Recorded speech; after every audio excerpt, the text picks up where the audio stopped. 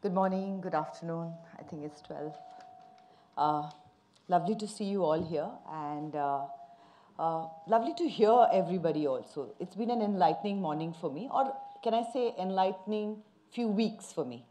Uh, I had never heard of this organization, let me be really honest. When they came to me, they came because supposedly when celebrities endorse a cause, it gets you more media attention.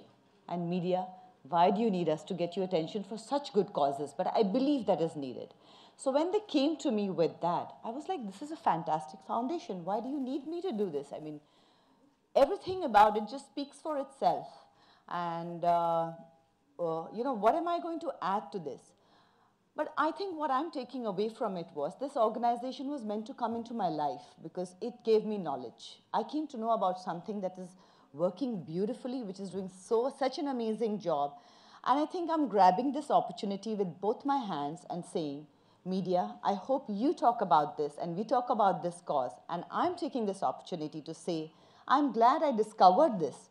Though you've been working for so many years, my bad luck. I have never heard of it, but it's never too late. I've heard of it now. It's fantastic work. And like Vivek said, anything that I can do, I'm with you. It's fabulous work. It needs to be supported. And my friends from the media, please, we need to support people who work like this, organizations that work like this.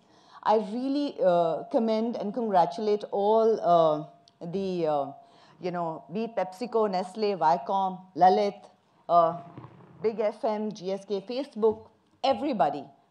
Fabulous initiative. I'm so happy you're all a part of it. In my own small way, I would love to be a part of it.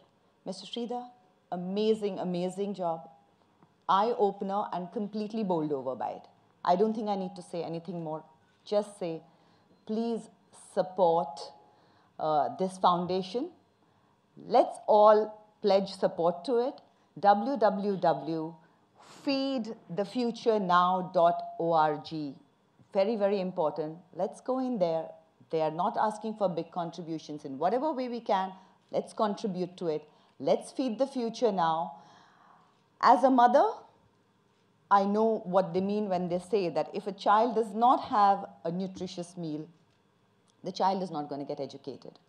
And a cause that's very dear to me and which I've always said is that we want to build colleges, we want to build big institutions, but there is no point in having fabulous colleges and, we have great people from IIT coming out and etc. What we in India need to look at is our primary school education. Till you don't have that in place, it doesn't matter whatever else that you do. As a parent, as a citizen from India, what they're doing is at primary level, which is the basic level, and which is truly where it is really, really needed. So please, guys, support this organization. Thank you so much for this. Thank you, Ms. Bendre.